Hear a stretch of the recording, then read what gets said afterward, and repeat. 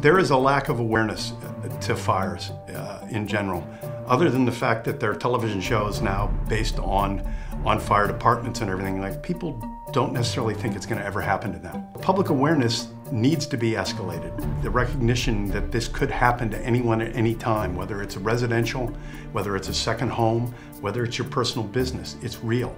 Because if you gain that awareness, and when that awareness comes, people will take more precautions, be more aware of it, to get the tools necessary to have prevention and suppression within the household.